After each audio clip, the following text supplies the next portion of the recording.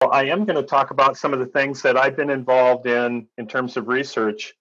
I'm really happy to be part of this countdown. And in fact, I'm definitely going to tee off of Johan Rockström's talk, because I'm actually going to talk about three of these tipping points that he mentioned and that I actually have done research on. The question that I'm going to try to ask today, focusing on the IPCC assessment reports, is really how good of a job have the climate forecasts been, and therefore, should we take them seriously, and should we take them seriously going into the future?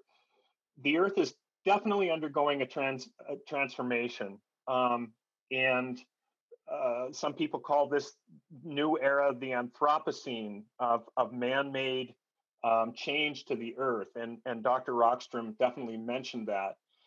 One of the ways that we've been able to document this transition and this transformation is through the Intergovernmental Panel on Climate Change. This group, sponsored by the United Nations, produces reports of peer-reviewed climate change research. And all of the reports that they produce are also reviewed by the governments that sign the climate agreements. So, for instance, the Paris Agreement that occurred a few years ago had to be approved by all the countries that were involved in those climate negotiations, which is almost basically all the countries in the world. So the IPCC reports go through not only stringent scientific review of peer-reviewed literature, that is science for the sake of science, not reports done for industry. These are science that are reporting on science, as well as peer review through the governments that sign the agreements. So it's an extremely stringent process, and they produce every 5 to 6, 7, 8 years reports. And the first one came out in 1990. Well, in 1990, I was just finishing up my master's degree in geophysics. And in 1995, when the second report came out, I was just finishing my PhD. So you can see that this time period of these reports has really spanned my entire career, because I'm kind of an old guy now. But these have really been the source of all the information that we've learned about climate change and how we synthesize this over time. So this is a familiar curve, hopefully to you, and it shows the increase in temperature. I do want to mention that the 10 warmest years, 8 of them have occurred in the last decade. So you can see that this decade, decade by decade, since about the 1980s, we have definitely seen warmer and warmer and warmer decades as we've gone forward. The other thing I want to note is that back in 1990, when this first report came out, and when I was still a young man, it wasn't clear. If you blot out all the temperature data for the years since 1990, you can see that it wasn't clear back then whether or not we were facing what future we were facing. But I hope to show you today that the IPCC reports, even back in 1990, gave us some hints at where we were headed. And then I'm going to show you 3 examples of how the climate system has responded to these changes. So these are excerpts from the first report from 1990.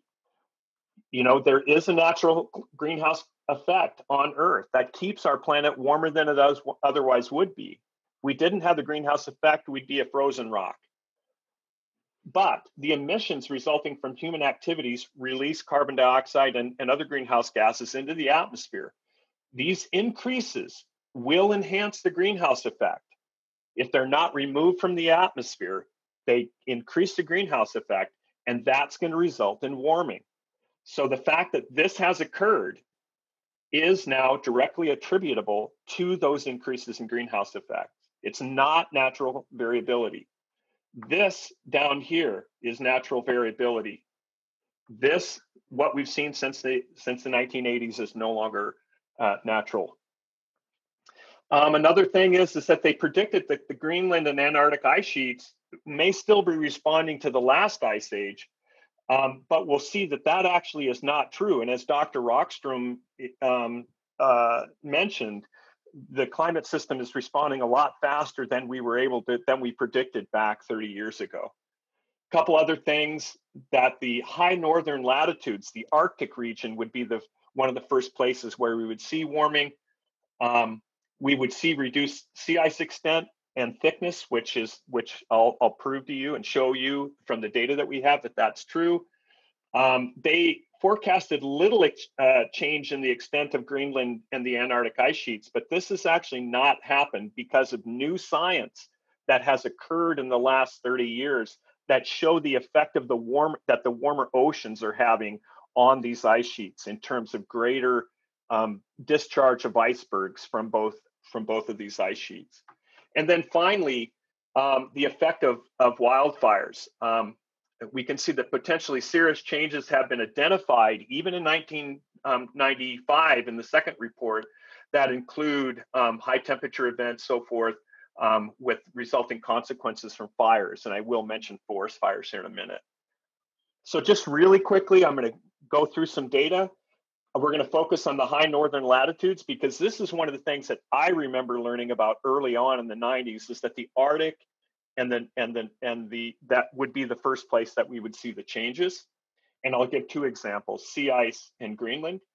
And then I want to bring this home to how it is affecting you and myself and people in this region and even locally.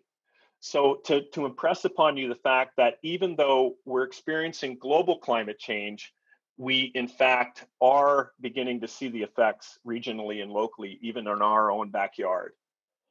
So this is a picture of the seasonal cycle of sea ice.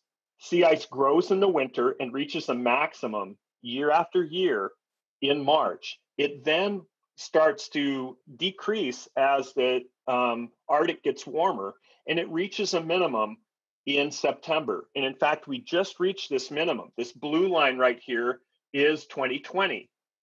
So we've got a lot of curves here that show the seasonal cycle. These are all the years that we have satellite data from 79 to 2020. If I take all the years from 81 to 2010 and I average them, I get this black line here, and the variability over that time period is shown as these shaded colors.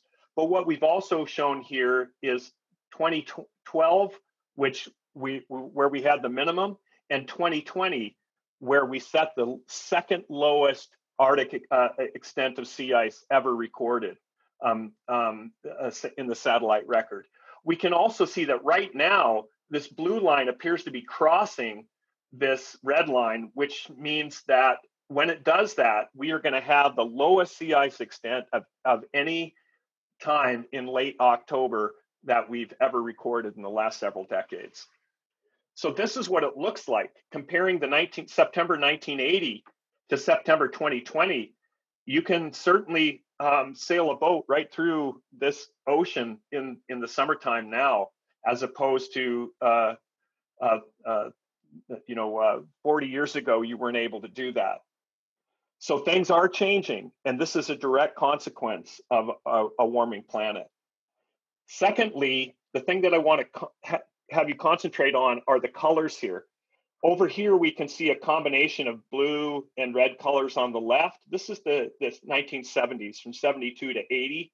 Again, this is this record of mass balance of how much ice is on Greenland was derived from satellites that began in the 70s. So we can see that some portions of Greenland back in the 70s were gaining mass. That's why the colors are blue, and some were losing, but there was a mixture. As we go forward in time across the screen here, you can see that in the 2010s, all of the circles are red. The dark red is discharge, is the change in the amount of icebergs that are coming off the Greenland ice sheet, and the light colors are the amount of melting, which is something that I've been interested in my own research. So it turns out that Greenland is a much more significant, the melting and discharge of ice from Greenland is a much more significant contributor to sea level rise than was predicted even in the first, second, third reports of the IPCC. The final thing is bringing it home now. Regional wildfires. This is from a report by NASA. They have 6 trends. I'm going to focus on 3 just real quickly. There are more fires. You can see that this line going up from the 1800s here forward is showing that there are more fires going in time, and those fires are larger. They're hotter and larger. This all points to the fact that wildfires are going to have a big impact on our future, especially in the Western US.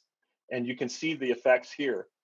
And we know this because a month ago, we had this horrendously poor air quality in our area from fires that were burning in Central Oregon, or actually in Central Western Oregon around Eugene and Salem.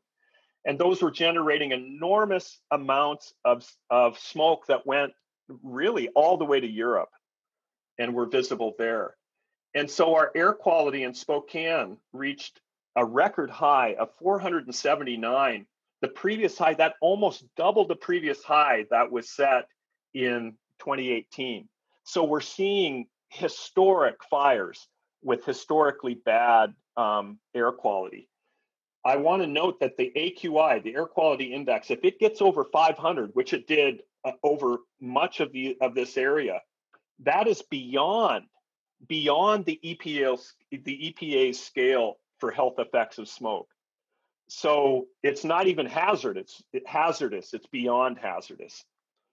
So these fires are getting larger, and they're occurring more often, and they're affecting a larger portion of the West, and they're creating bad air quality, which affects human health.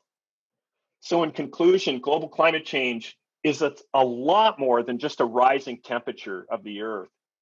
There are lots of impacts. Humans are already experiencing the effects both globally and locally.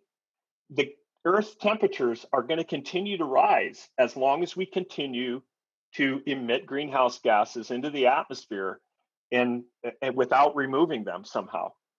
Therefore, we can expect the impacts to increase and worsen, which we're beginning to see. We're definitely seeing the effects now. Overall, the IPCC predictions have been remarkably good. They're focused on the high latitudes, the high northern latitudes, the effect of sea ice. As time went on, we had better predictions of what was happening with Greenland and Antarctica, and our focus on climate allowed us to learn new processes that are accelerating as climate change is occurring and are causing sea level to rise even faster than we expected. And unfortunately, a number of these things have been underestimated, and so we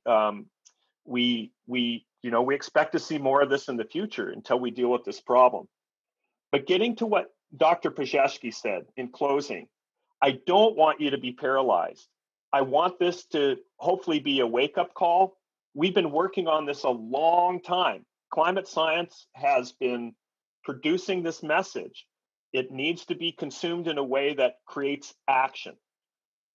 And we must connect with each other. Scientists need to connect with people. We've been trying to get our message out for 30 years, but we need to continue to do that.